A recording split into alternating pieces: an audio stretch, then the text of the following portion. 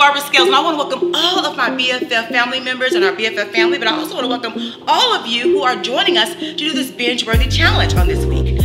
Let me tell you, I want to share with you Psalms 5 and 12, one of my scriptures that I want to share with you, and it talks about this. It says, "For you, bless the righteous, O Lord, you cover him with favor as with a shield." Let me tell you, I don't know about you, but it's just good to know that God is going to cover me with his favor. And I don't know if you know what favor means, but it says no matter what I do, that God, because he's so good, that he's going to give me the goodness that he has because he's good.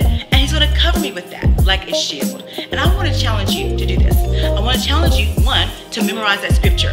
Then I want you to challenge you to confess that scripture over your life. God, I thank you for your favor. I thank you for the favor of God and you covering me all throughout the day and throughout my life and my children and my family's life with your favor. Then I want you to say, God, what is God going to do? What are you telling me through this scripture? What are you telling me about my favor, about my life, about my family, about what you want me to do in my life? And then I want you to record the scripture. I want you to post it, and I want you to share that on your social media website to others about the scripture that I just read to you, Psalms 5 and 12.